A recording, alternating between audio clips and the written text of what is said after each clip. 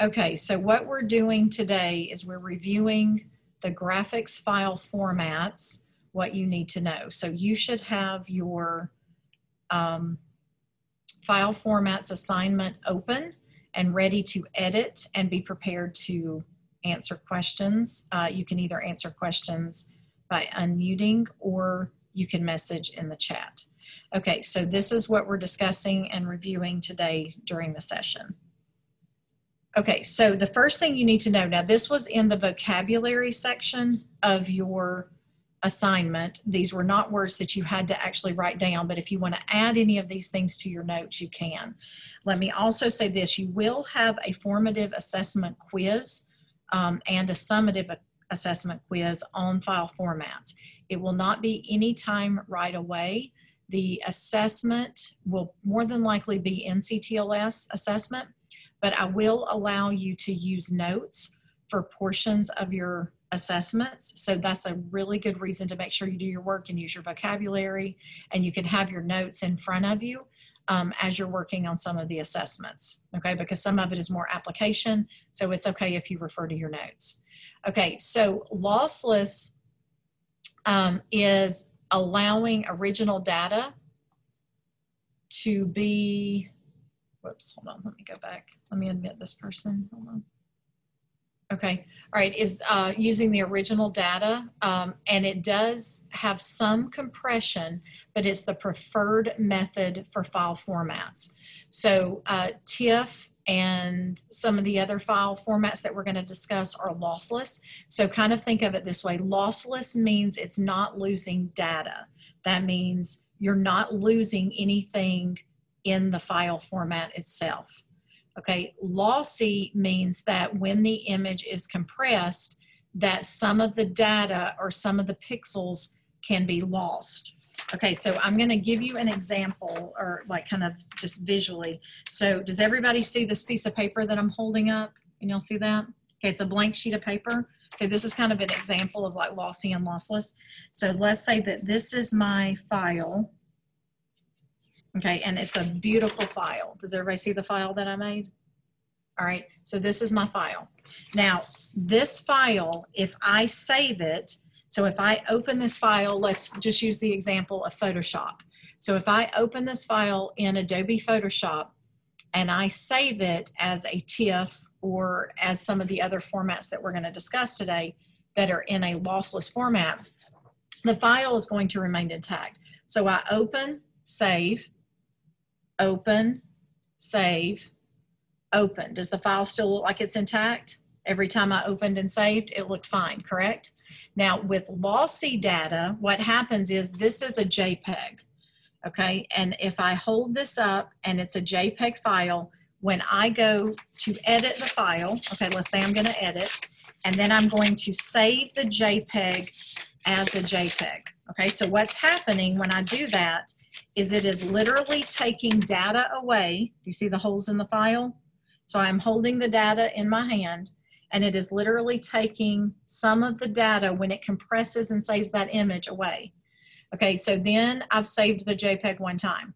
Now I go open that same JPEG. Does everybody see that JPEG that I opened again? I make a few more edits. So let's say I want to do that and edit the file, and I save it again. Okay, well, what happens when I save the JPEG as a JPEG again, which is a lossy format? Then what happens is I have now discarded more data or more pixels, because every time I open and save, I am losing data. Now this data, if you can see this data in my hand, these are the pieces of the pixels that are going into the garbage can. I'm throwing these away into the trash can. Those are gone forever. You can never retrieve those pixels again. Okay, so these are two things that I want you to understand as we're discussing file formats today. So does that kind of help you understand lossy and lossless? So lossless is going to preserve the file structure. Lossy, you're going to lose data or lose information. Okay, everybody give me a thumbs up if you think you kind of understand lossy and lossless. Okay, you can give me digital thumbs up if your cameras are off. Yeah, okay, good. So that makes sense to you so far. Okay, so the next slide, we're going to discuss JPEG first. All right, now JPEG is one that you're probably pretty familiar with. Again, nodding heads, thumbs up. You've seen JPEGs before, you've used JPEGs, you're probably familiar with them. JPEGs are going to come from your phone, from your pictures. Where else are JPEGs going to come from? They're going to come from a digital SLR camera, like a Canon or a Nikon. So these are going to be native, which we're going to talk about that word in a moment, native to a digital SLR or a camera. So JPEGs are most often used for photography. Now, you may see JPG or JPEG. Those are used interchangeably. Most of those formats, you're going to see them as the same thing. Now, when you talk about JPEGs, I want you to have kind of pros and cons on your sheet. So that means kind of tell me like why you would use one format over another. That's the whole objective of this lesson, is starting to understand what are the benefits to using this particular file format versus another, because as a graphic designer, your job is going to be, I need to know how to interpret that information to best fit the needs of my client. So is the file going to web? Is it going to print? Is it going on a billboard? Is it going to a cereal box package? Is it going to be used for social media and YouTube? So you need to understand those things, because that's how file formats relate to you being able to import, export, and navigate among those items. So understand pros and cons of when you would use one over the other. So a pro for a JPEG, one, it's very readily available. It's often used. It does have high detail and good image quality. It does have a lot of color options. So you do get a broad range of colors, which is why it's used for photography. And it can compress images. Now that can be a pro or a con. Now, if you look down at the cons, one of the things is it does not support transparency. Okay, so let me ask real quick, who would like to chime in? What does it mean when I say transparency?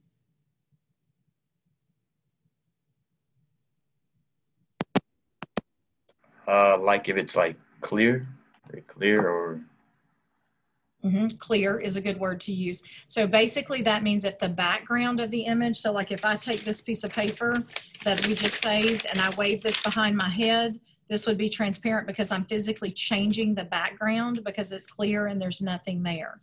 A JPEG will not hold transparency.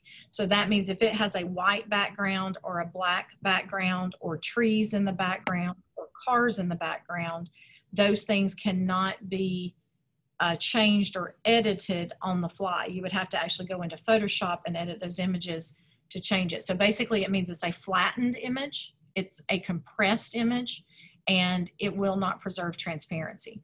Now, it does not work well for logos and icons. So again, if you have logos, you know, that you're wanting to design, or like some kind of little artwork, or, you know, a Nike logo or a logo for your company that you want to put on a water bottle or on the side of a car, then typically JPEG is not going to be your best option for that. And we're going to talk about why.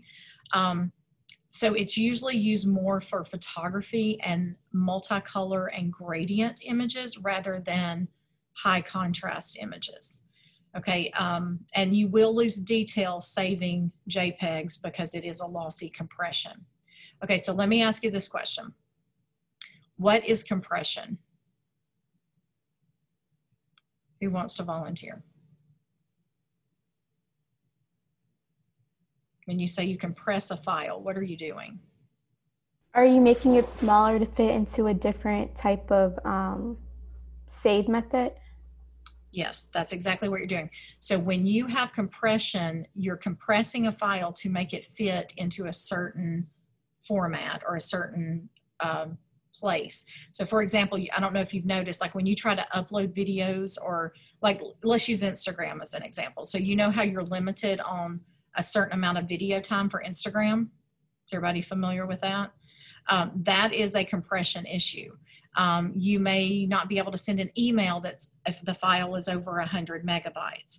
So those are compression issues. So sometimes in order to send things or import or export, you must have files compressed in order to make them work within certain formats. Okay, so understand that's what we're referring to with compression. Okay, JPEG stands for Joint Photographic Expert Group. That's what the actual JPEG stands for. So just remember it's primarily used for photography. Okay, is everybody good with that one? Okay, so we can move on to the next one. Did you have a question? Nathan, did you have a question or? No, I didn't have a question. I was just gonna log off because I had to go to Miss West's speech class. Okay, yeah, that's fine. And I'm recording this so you can watch it later if you need to. All right. Okay. All right. So then, okay, so these are not in your assignment, but you may want to just kind of make a note. So if you want to kind of add these to your notes, or if you just want to kind of listen and make a mental note of these. And most people aren't familiar with these two different formats. How many of you have iPhones? Give me a thumbs up or hand raise or something. How many of you have iPhones? Okay, if you are an iPhone user, and typically it has to be an iPhone that's usually like about a 10 or higher, then this is affecting you. So if you're an iPhone user, there's a new format that is called High Efficiency Image Format, which is an HEIC format. Now, the way I explain file formats is it's not like fashion. Fashion changes very rapidly, correct? Like season to season, there's changes in fashion. I would use file formats as more like car models. So, you know, there may be a Mustang from 1950 or 1960 that has changed to a different model, you know, by the 70s or the 80s, but then you have new Mustangs for the 2000 decade. So file formats do change. JPEG has not existed forever. It has not existed even since I started teaching. JPEG has probably existed your entire life, more than likely that you've known JPEG as long as you can remember. But file formats do change and they do evolve. So what you may be using today, 10 years from now, you may not be using any longer. There may be a new format. So I just want you, but it's usually like decades. It's not like season to season or year to year that some of these files are going to change. HEIC is a new format that Adobe Photoshop and Adobe Illustrator will not yet recognize HEIC. It will not open it. So we had some issues in the spring where students in the art classes were photographing their artwork with their phones, and then we were trying to upload those photos for the Lit Mag, and they were photographing in HEIC because it's the default on your phone. And you may not realize that you're photographing in that format. So in order for you to be able to import those images into other things, you have to convert them to JPEG. Now that may also be why some of you may have had issues, which I didn't think to tell you this before, but if you were having issues getting your photos to upload into Adobe Spark, it could have been the HEIC format could have been causing you a problem. So I will share this with you later, this PowerPoint, but I've got instructions here and a link at the bottom of how to convert, because I actually went in and converted my phone so that my photos come out as JPEGs automatically rather than the HEIC. So I don't have to do file conversion, but you can convert them. So if you do want to convert your files, you can do that. Okay, now have any of you ever heard of RAW? Usually that's kind of a format most people aren't familiar with, but have any of you heard of it before?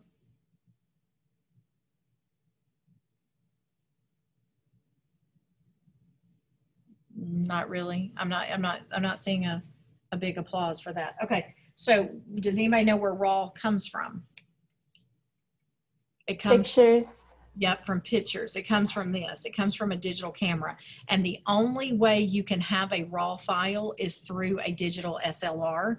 Typically, what we call point and shoot cameras or phones typically do not have the RAW capability. So you would go into your menu items here, and then you would change the settings to be able to allow for the quality. So I went to the quality. I don't know if you can see that. It may be hard to see, but it has a little words on there where it says raw. So we're going to talk about this in the 3rd level class. If you sign up for the 3rd semester, we do a whole big unit on photography and lighting and digital cameras, and you'll get to use the cameras in here, but you can shoot RAW if you want to.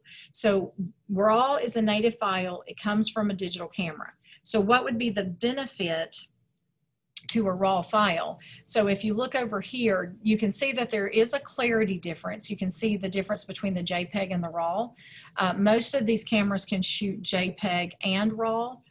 You can set it to do both, but you can edit photos similar to the way you would in Adobe Lightroom or Adobe Photoshop, and they call that non-destructive. So in other words, if you look at this little image here, that means when you open a raw file, you get little sliders to be able to adjust, like the exposure. You can make it black and white. And you can do all of this without having to go to a separate application and without having to resave a file. So that means non-destructive means I can edit directly in the image, adjust if the lighting conditions were not good, make the adjustments, and never have to open and save a different file. Okay. Is everybody nodding heads, thumbs up? Y'all understand so far? Okay, now what would be the bad part? So if you go, well, that's really cool, I can edit, I get better quality images. What are we discussing when we talk about the file? What do you think would be a disadvantage to a RAW? Does anybody have a guess? Everything might not be able to process it because it's very high definition. That's exactly right. Because of the quality of the image and what it's leading to is like file size and software, not everything can open a raw file. Everything can pretty much open a JPEG. And so you wouldn't be able to process those images the same way that you would a JPEG. Okay, now, does everybody see where I'm opening the end of this camera? And this is an SD card. Hopefully most of you are familiar with an SD card. Okay, so when we talk about file compression, do you understand that these have limits on how much they can store? Does everybody understand that? Okay, so this one is a 32 gigabyte card. Now, please do not quote me on this. I'm just making this stuff up as I say how many you can actually fit on a card. But let's say, for example, you shoot RAW and you want it to shoot RAW and JPEG, and you have this card in your camera, then file sizes for RAW are going to be much larger. So you may only be able to shoot 8 photos. That's why I say don't quote me on that. I'm just making it up. 8 photos to store to that SD card. Okay, well then what do you have to do if you want to shoot more? That means you have to go buy a larger SD card, which costs money, which you may or may not have.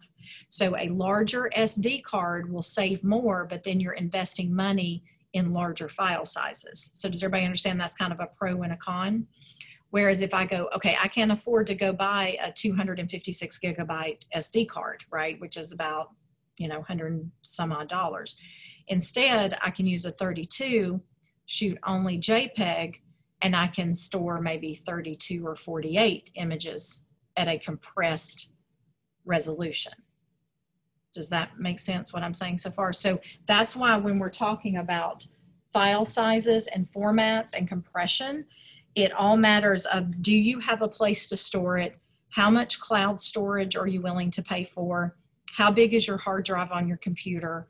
How large is the SD card that you're using? What kind of phone, like even your phone storage? Like some of you, if you have the minimum capability for storage, like you have an 8 gig iPhone, then you're not going to be able to store. You know how your phone will fill up and you've got too many videos and pictures on there, and then you can't upload things. Whereas if you have a phone that has 256 gigs, then you're going to obviously be able to store more video and more photos. Okay, so kind of thumbs up. Does everybody sort of understand all that before we move on? Okay. All right, so the next slide, get my mouse back over here. Okay, so those are just kind of the things. Okay, now this one is one y'all should be pretty familiar with. Okay, this is either a GIF or a GIF, potato. All right, so I kind of say it different ways, I think, depending on what kind of mood I'm in. But this stands for graphic interchange format. It is a file extension. It's the second most common used format. It's one of the older file formats. It's been around for quite a while. It is perfect for animation, obviously, for little animated GIFs. You've heard of that. These are even little GIFs, you know, like when you're sending your memes to your friends on your iPhones and stuff, and you need to send these on social media. They pretty much work with any type of either animation or flat images. It's pretty well used for web and print. Make sure you kind of make notes about those things too, about which file formats are better used for print versus web. Does everybody understand kind of the difference? Print means in your physical world, like if you were going to print notepads, for example, versus web would be if you're uploading something to a website or to social media or to YouTube. So now one of the disadvantages to using a GIF is that these file sizes are larger than file formats like PNGs and JPEGs. So these file sizes are going to be larger and less compressed. Okay, is everybody good with that one? That one you should be pretty familiar with. Okay, PNG. All right, let's move to PNG. Now, the benefit of PNG, and it stands for Portable Network Graphics File, is that it will support transparency. So I put an image on here of the Twitter logo with the these little squares, or it looks like a checkerboard. That means transparent background. So you'll see that in Adobe Photoshop when we get into there. Now, PNG can be used for web or print. PNG is starting to be used more often than it used to be. It's kind of becoming a more common file format. It is good for logos. It's kind of the competitor in a lot of ways to JPEGs now, but it will preserve more vector art, whereas JPEG is raster. So you're looking at your raster vector compare and contrast. So JPEGs are raster, PNGs are vector. So sometimes it can hold a little bit higher image quality than, say, a JPEG would. But again, these files can be larger in size than JPEGs because JPEGs are more compressed, especially if you're using it for the web. Okay, questions about PNG? Okay, all right, so now this file format, so whatever you need to do on your end, either highlight it, make it a different color, make it bold, you need to kind of focus on PDF. All right, PDF stands for Portable Document Format. Now, PDFs are primarily used for print. They will support high resolution. They will support multiple pages, which the other formats will not do. So we just talked about JPEG and the compression. You can't save a magazine, for example, as a JPEG. You can save an image as a JPEG. You can't save a 64 page document as a GIF or a GIF. Okay, that's not what those formats are used for. So PDF is primarily for page documents. It is accessible anywhere, regardless of the software that you have available. And it is the one that I will ask you in this class you will use the most often. So out of all the other formats, I would say 80% of what I'm going to ask you to turn in and submit to me, even out of Adobe Illustrator and Photoshop and InDesign, are going to be converting files to PDFs. Now, you do have access to embed fonts. So that means fonts come in crisp and clear and preserved within PDFs. So that's the reason it's kind of this is the preferred format for printers, for graphic design that is going to be printed. And you see, I call this the magic number. So if you look up here on the PowerPoint, that it says 300 DPI. Does everybody see that? 300 DPI. So DPI stands for dots per inch. So it is a vector supported application or file format. You can control what you can edit and what you cannot. So therefore, if I want to send you a PDF and I want to limit you being able to edit or copy anything out of that document because of copyright, I can do that. I can also send you a PDF that has what they call editable fields. That doesn't mean like you're eating them, you're actually editing, so that you can actually type in like answers to questions. You can type in, say if it's a contract to purchase a house or an insurance policy, you can actually type in information. Have some of you heard of the new e-sign? Have y'all heard of that? Like where everything is starting to where you basically can have a tablet or a phone and you can physically sign legal documents now directly into the document. Okay, so e-sign is through PDFs. So you can create e-sign documents and still have legal documents for things, you know, like purchasing homes and cars, things that would go to court, like things that are like kind of official in or through a PDF option. Okay, so again, high resolution, vector supported, will allow multiple pages. That's a key, and it's accessible anywhere, anytime to anyone, regardless of the software they have on their computer. Some of you have probably downloaded PDFs before from online resources.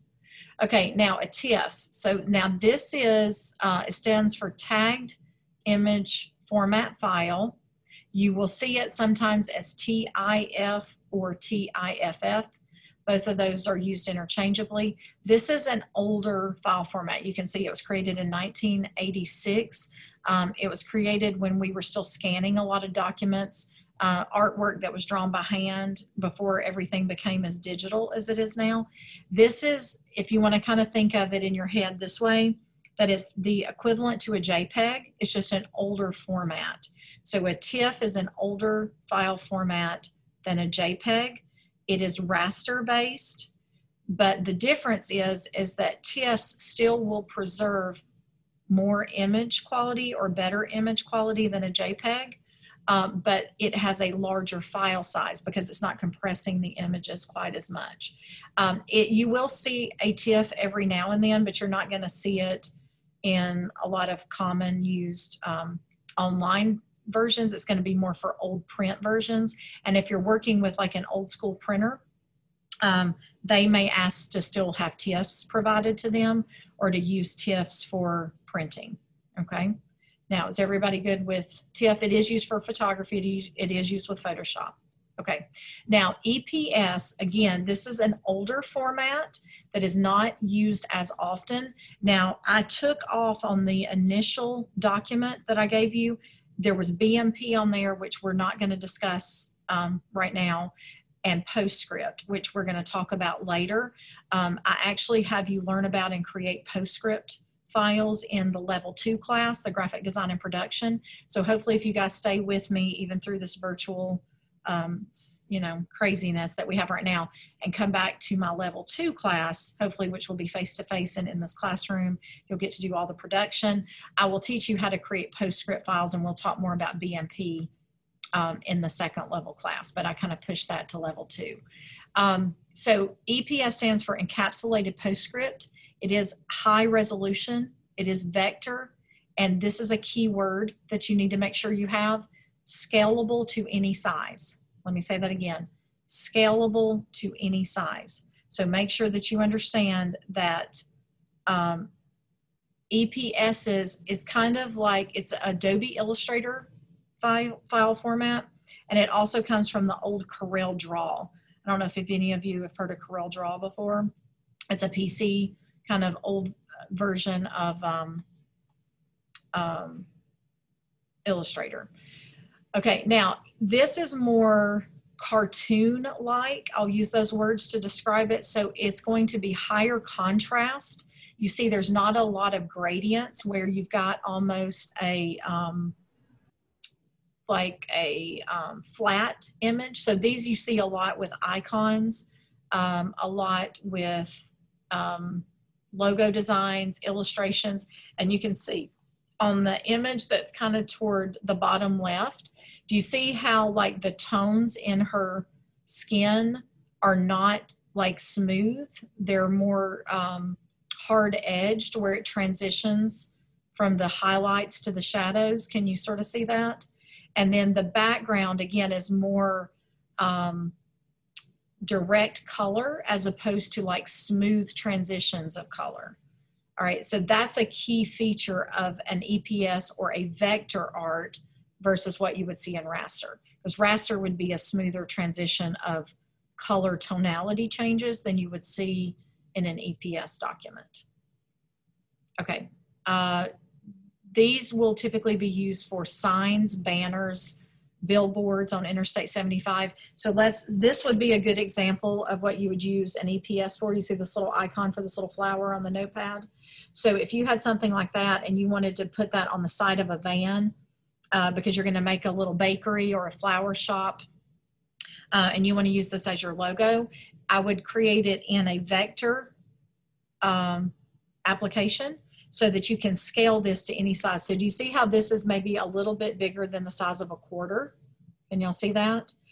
I can scale this to the side of a van or a truck, a billboard, and it not lose any image quality because it is point-based or vector paths, okay? And that's P-A-T-H-S.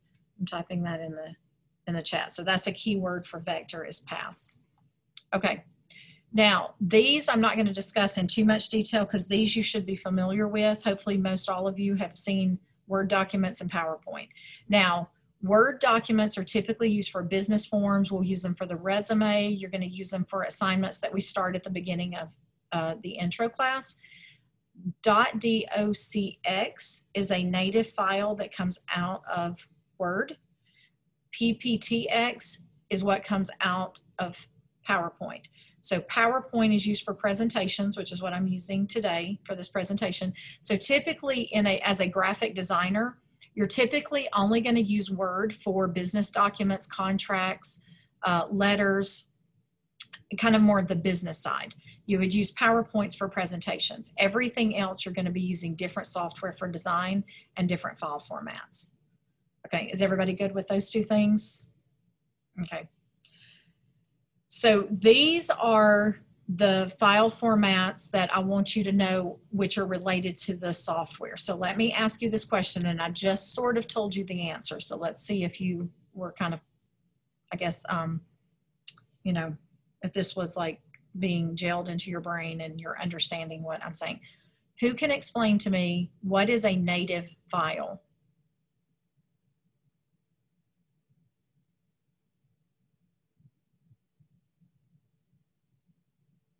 Who wants to volunteer? What would you expect? Yeah, go ahead. You said the native file was the doc was the programming with like regular with like Google, and the doc with an X is from Microsoft. So the native would be like the programming, like what the program is and its file registers. Okay, that's very close to yes, what that would be. Did somebody else was about to also add something?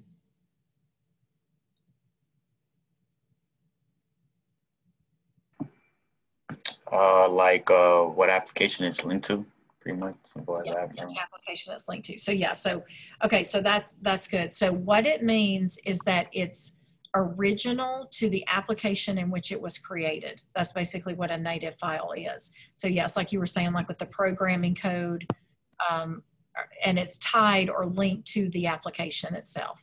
So that means you cannot create a Word document from any other source but Word, you know, the .docx. You can't create a PPTX from anything else but PowerPoint. So these are the file formats that you see here for Illustrator, InDesign, and Photoshop. So these are all the native files. So make sure you understand that. These are the native files for those applications. So when you start using Illustrator, you will save a native file out as a .ai. When you start using Photoshop, you will save a native file out as a .psd.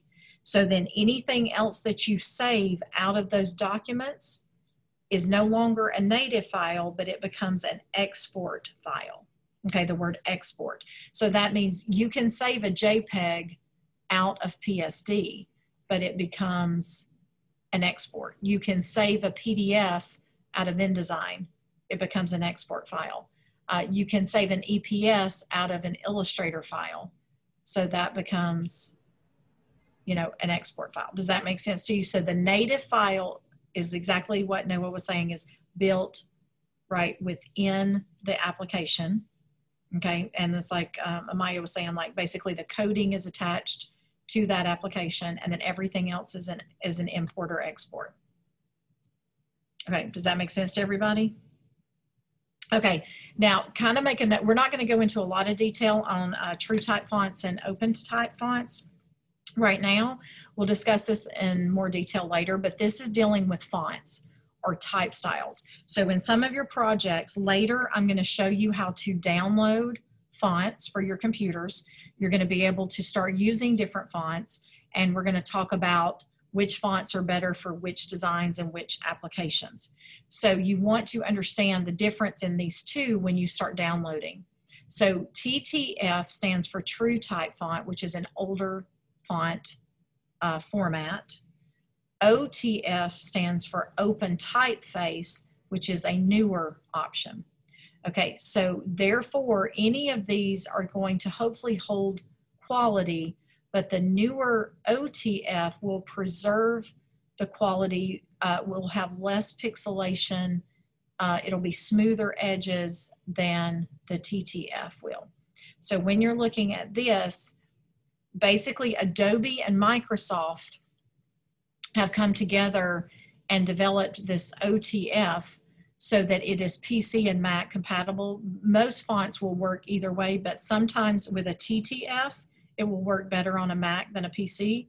OTF, the open typeface, will work across platforms. So just kind of make a note that also these are fully scalable. We'll talk about PostScript options later. But when you download your fonts for your projects that you're going to do eventually, when you download the fonts, sometimes you will get a TTF and an OTF. If you get both options, which one do you think you should choose?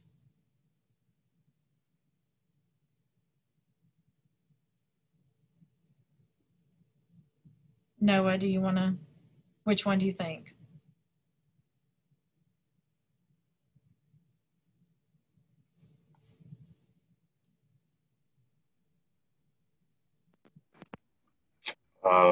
Open. Mm-hmm.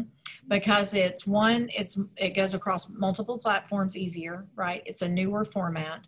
So I would choose the OTF. If you only get a TTF, then you only use the TTF. Okay, all right, very good. All right, any questions about fonts real quick?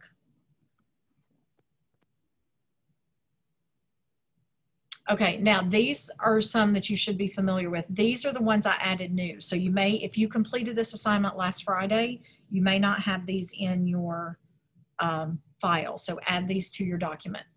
Okay, .mov is a native file. It comes out of iMovie.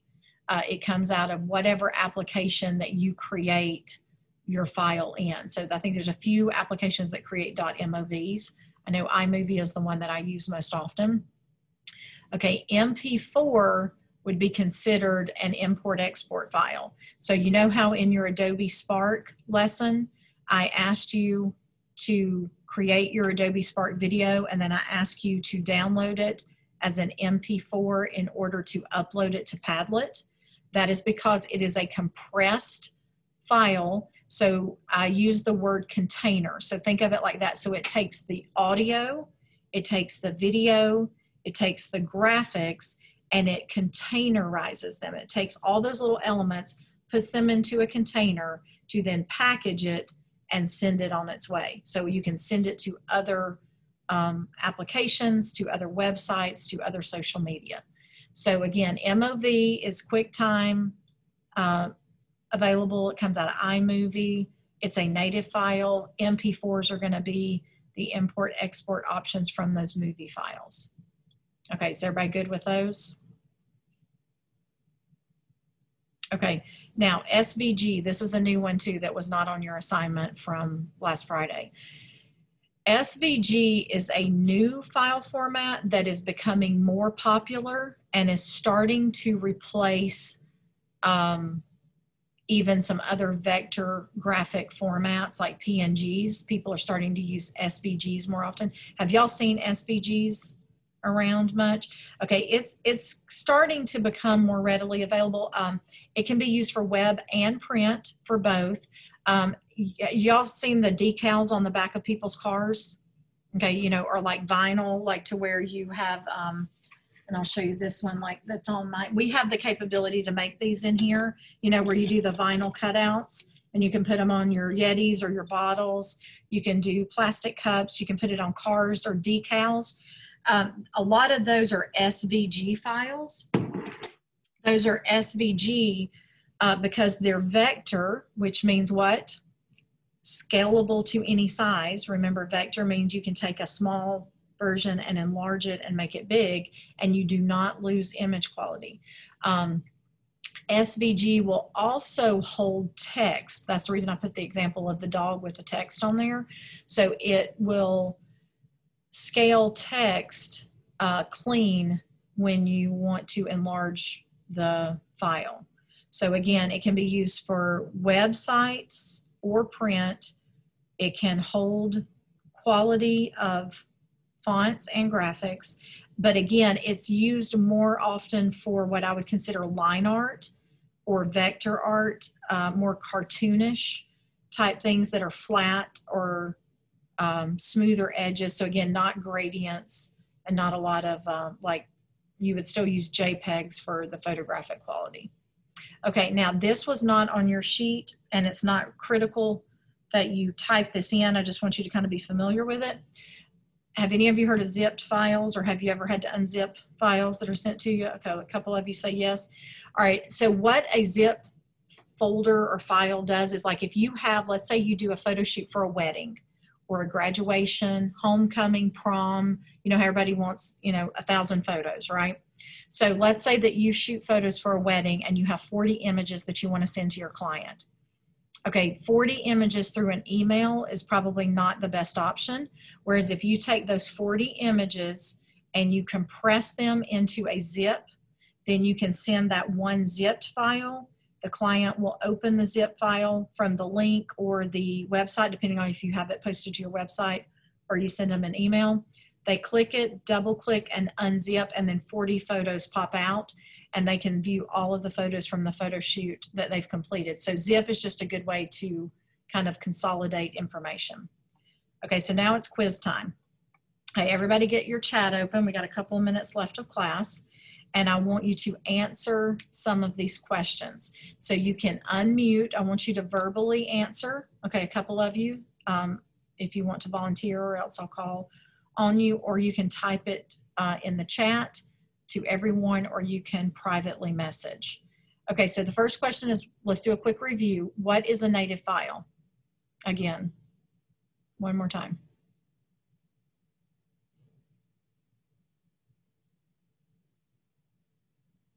Amaya, you want to go for it since you answered it before? The native file is the, you just said it, the original file that, I said it was the original file when you're, that you can't change like the ending of it, like DOCX, and so you can't transfer it from anything else. It has to be under PowerPoint. Correct. Or Microsoft. Native to the application. Yeah, it was just the words you were kind of looking for. So yeah, so original or native or created within the application, right? To the original application. So that's good. Yeah, you did good. Okay, so who wants to answer what is the difference between lossy and lossless? You can explain that to me real quick. Nathan. Lossy is that you lose some of your data, and for lossless, you lose all of it. You would not lose it, right? So lossy means you lose some data. Lossless means you would keep your data. Oh. Yeah. No, that's good. You got one of them perfect. So that's good. So basically, just remember, lossless means you don't lose anything. You lose less data. Okay, so that just means you preserve it. So that was good. Okay, number 3, which file format will preserve transparent backgrounds? Which one will hold a transparent background?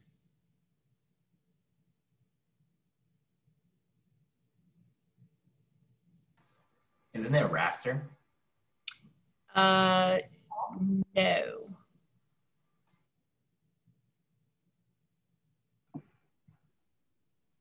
It's going to be a vector. So which file format would be vector to preserve transparency? Now, Mario, I will say you can preserve transparency in some raster formats. That's not impossible. You do have those options. So that's not completely out of the question, but which one is known to preserve transparency?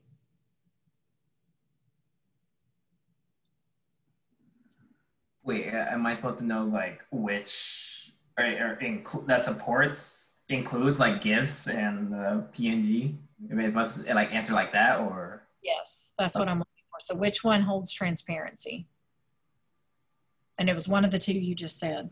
GIFs, PNG, BMP, and I think it was TIFF, right? Yes, that's all correct. So the main one I want you to know that holds transparency is PNG, but all those others, yes. Okay. Okay, so which file format is the standard for print production and easily accessible to any user? The one that I told you to make sure you're familiar with that we're going to use most often. Which one was that?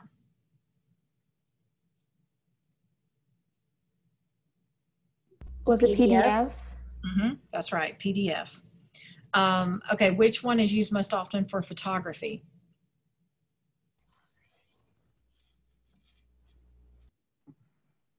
Wait, was it like JPEG or? JPEG, yep, that's it. Which file format would best be used for animated graphics?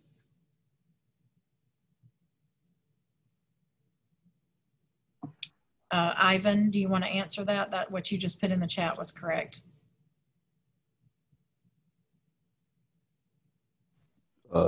GIF. GIF. Or GIF, whatever.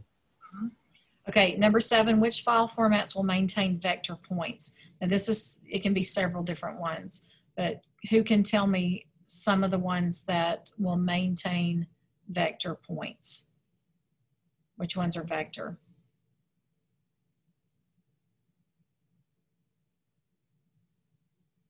Xander, you want to say that one?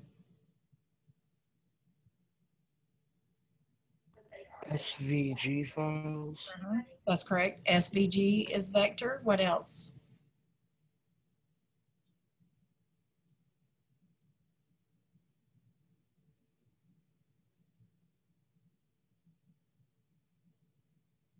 Okay, I have crickets. Okay, AI is vector. PNG is vector. So those will also, and EPS, those will all support vector graphics or vector points. Okay, number 8, which file format is best used for web graphics? So which ones would you primarily upload to the web? And this is several different ones.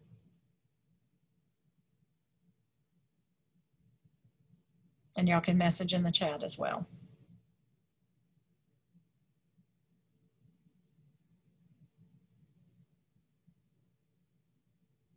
And web is typically going to, is web going to be raster or vector? Raster. I saw somebody's mouth move. So, okay. So who's got some formats for web? We're about to run out of time. We've got about a minute.